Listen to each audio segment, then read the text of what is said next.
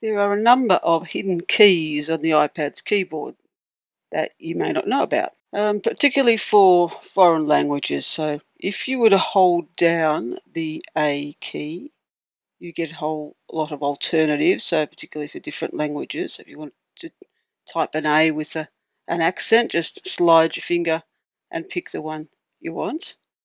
So keys that have hidden accents on the letters, if you like, all the vowels. The E has some different letters over the E, I, O, U, I can find it, U, S, L, C, and Z.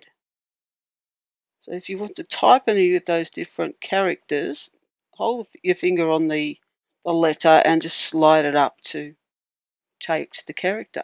The other two that have hidden characters are the apostrophe and the quotes, double quote marks. If I wanted to type this, the dog, and then I need an apostrophe there, I can tap the alternative keyboard and find it here. Then I can go back and type the S, the dog's paws. There is a quicker way though. The apostrophe, if you hold down the apostrophe or the exclamation mark key, you'll see the apostrophe, so you can just slide your finger up and use it there. But far quicker is just flick your finger up. With a quick flick, the apostrophe goes in. It's quicker than holding your finger down and selecting it. Just type the word, flick up the key. Got to do it quickly though.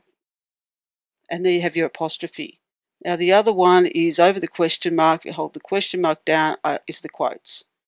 So I can slide my finger up and do it that way. Hold them down. Again, flick the finger over that key, flick it up, and you hardly seem to have to stop typing in that way.